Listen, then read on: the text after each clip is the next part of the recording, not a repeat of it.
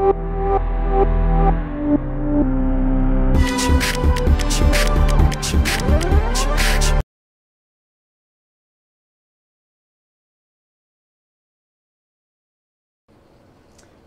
I'm Ian Reynolds, and I'm here with Coach Graff and Coach Jumps, and I'm going to be asking them a couple questions today about the swimming and diving season. All right, first question, how has the season been up to this point for you guys?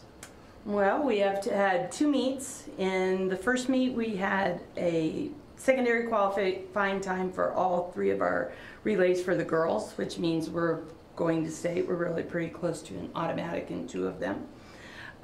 We broke the 200 medley relay record that they set last year, and we have like 3 or 4 have secondary qualifications, and Shane Coleman has a automatic time to go to state in the 50 free. Okay. Just to clarify, in swimming there are 2 basic time standards. So there's an automatic standard where if you get under that time you are automatically in the state meet.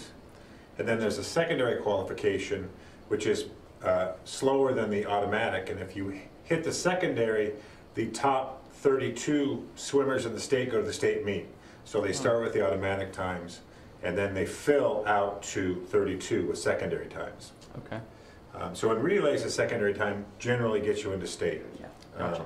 Whereas in individual events, often you need the primary. Yes. Okay. Automatic. Okay. How did the home meet go last Friday? It went very well. We came within, girls came within 8 points of winning the meet, and that does not happen very often. Good meet, good meet. Lots of time improvements. I think everybody took some time off of theirs, so Okay. we're really excited this season. A lot of records could be changed on the board. The breaststroke record should come down. Very close. Molly Tate is very close to breaking that record. Yeah, and then I think the current team does not have 1 of the relay records. They have the other 2. Yep, they do. So I think we should be able to get that other relay record for this team, and then maybe some of the individual records are out. Okay. Do you have any specific goals you're trying to achieve this season from a coaching standpoint? For us, we would like, making it to state, we made it to state last year in all 3 of our relays. This year our goal is to swim on Saturday, so go beyond the preliminaries and make it to finals. For divers, we returned 1 state qualifier last year in Sid Wire, and then quite a bit of experience with Spencer Reiners and Cage Eaton and Eric Graff. Okay. So we're hoping to get all of them to the state meet. I think that's a very feasible thing we can do. They just need to work on their diving, and they're all capable of scoring the 300-point benchmark that gets a diver to state. So we're pretty excited about getting all 4 to state this year. Okay. Are there any specific teams you guys are watching out for this season? Well, in swimming, usually we do not score very many team points, so team is not really, we go individual, and really our focus is on always improving. So we always want to improve our times, and that's almost from bottom to top. Everybody improves by the end of the year. Every meet, really.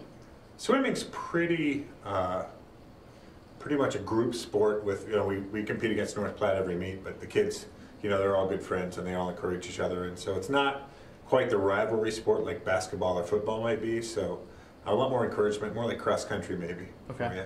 Where the kids know each other and they, your kids are fast and that kind of thing. Okay. So.